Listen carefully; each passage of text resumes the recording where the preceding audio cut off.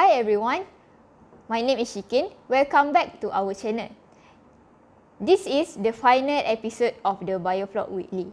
If you haven't watched yet the last episode, you can find the link in the description below. In the last episode, we already talked about what are the challenges to operate the Biofloc. In this episode, we will be discussing what are the business opportunities with this Biofloc culture.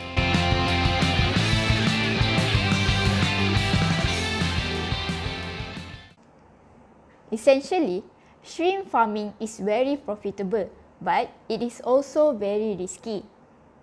To ensure the business is profitable in the long run, business should employ risk mitigation strategies. We have seen how Biofloc they can reduce the potential disease outbreak, improve the biosecurity, and reduce the production costs. Apart from those benefits mentioned, there are also other strategic advantages for utilizing indoor shrimp biofloc. In the traditional shrimp farming method, many have relied on the antibiotic to keep the disease away.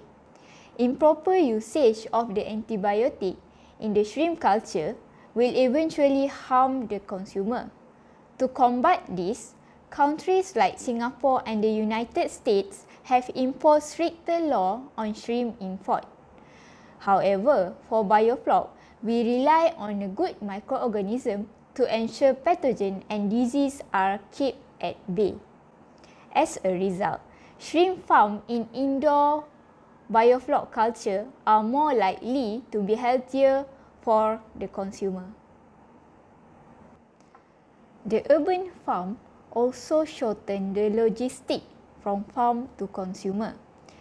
This reduces the amount of middlemen in the trade, hence allowing the farm operator gain more profit. Nowadays, consumers are also very good in utilizing digital technology like Facebook, YouTube, and Instagram for shopping. During COVID-19, many consumers has used digital platform to purchase groceries. Having both urban farming and digital technology would help farmers to directly communicate with the end consumer.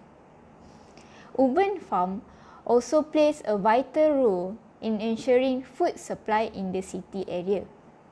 Also, your shrimp can be marketed as a live shrimp instead of the frozen and chilled product. This is the final episode of the Biofloc Weekly.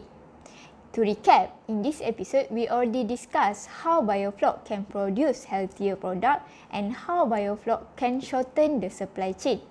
We hope you enjoy this series and hope you have learned a lot about the Biofloc technology.